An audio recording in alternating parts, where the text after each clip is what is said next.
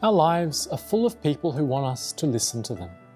Teachers and bosses tell us what to do, advertisements tell us what to buy, and even our friends try to influence us to do what they want. Wherever we turn, people are trying to push us, direct us, and make us obey them. The problem is that not all of those people really care about what's best for us. One of the biggest frustrations parents face is when children suddenly decide that they don't want to listen to mum and dad anymore, but instead just go along with what their friends say. Those of us who are parents know how worrying and even frightening that can be, since the advice friends give often leads kids into a lot of trouble. The Bible tells us that God goes through this same frustration. In Jeremiah chapter 35, Jeremiah uses the Rechabites as an example. A distant ancestor of the Rechabites gave them very strange instructions on how to live.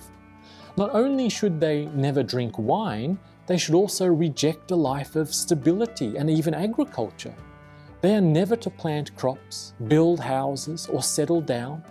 Instead, they're supposed to live in tents and always keep on moving.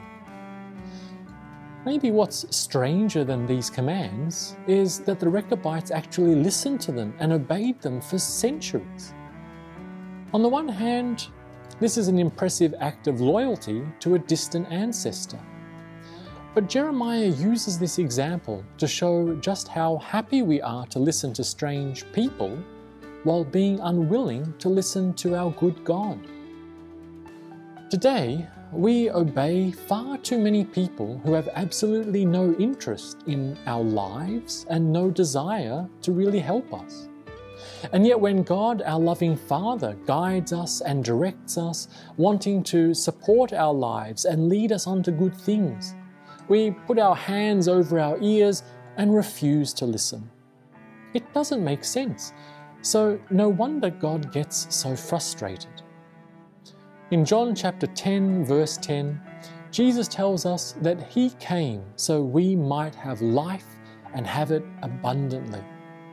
The clear instructions Jesus gave us to live by were that we should always love others the way that He has loved us.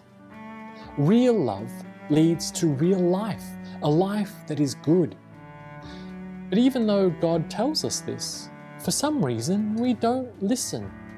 Instead, we listen to those around us who tell us a life of anger, hate, and meanness is the best way to go. Again, it makes no sense.